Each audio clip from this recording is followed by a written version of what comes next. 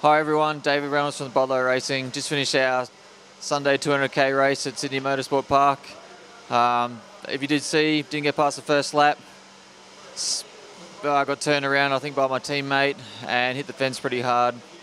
But where I'm a little bit disappointed is that I actually hit the fence 90 degrees to the track, which is, I shouldn't be able to do that in any form of motorsport whatsoever. And they had no tyre barriers, so there's done a lot of damage to the car. It's set the little light off in the car that's, means it's gone over a certain G, so obviously it was a pretty big accident. Looks like we might have to retire this car and hopefully I'll get a new one.